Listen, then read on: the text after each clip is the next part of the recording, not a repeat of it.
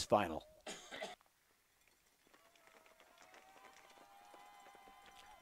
And we are underway here in the A final, live from Utah at Soldier Hollow. It's going to be a great one.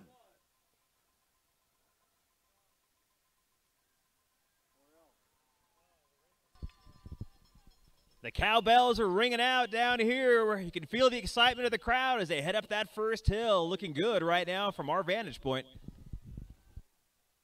Yep, once again, pretty much together here as they come up to the top of the first hill. Once again, 3 Norwegians, 2 Swedes, and a German.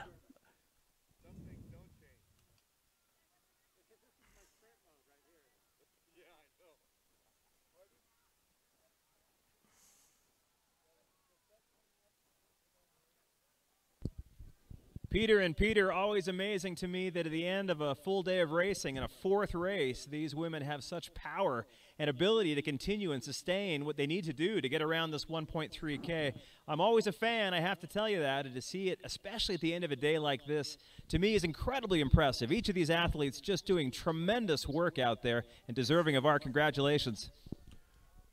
Oh, very good point. Obviously, all the hours that are put into this, oftentimes just alone on the sweat-filled days of summer and fall.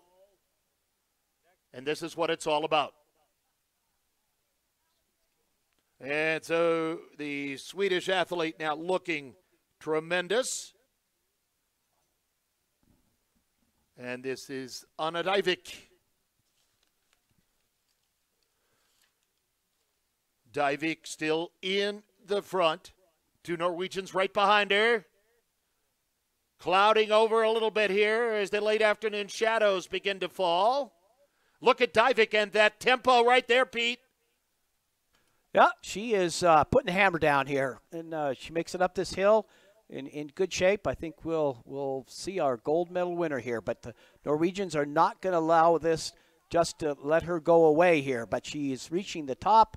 She is around the quarter here with a very nice lead and headed toward the finish line and maybe that gold medal. Look at the spacing she's got. Looking very, very good now for Dyvik of Falun. On the podium, as we said earlier, in a World Cup relay in La Clusaz just before Christmas. She had a gold at the Junior World Championships in 2014, and look at this. Look at this. Well, will there be a battle for that bronze, the silver and bronze medal? We'll find out, but here comes the Swedish athlete, and she's looking good. Yes, she is. Anna Dyvik still out in front with a very, very comfortable lead, obviously enhanced by that fall, but she had this race. Anyway, she looks really good. She looks behind. She knows this is hers. She's got a smile on her face right now. Striding as Anna Dyvik out of Sweden. Now let's look at that silver platform in 3, trying to hold on. That's Tia MURUD, and she'll take that silver, and that is Maja Dahlqvist out of Sweden will come across for the bronze, as well as Louise Heimdal out of Norway across that line. You hate to see a fall like that. They were working at such high levels of competition. It does happen. We all know it's part of the sport.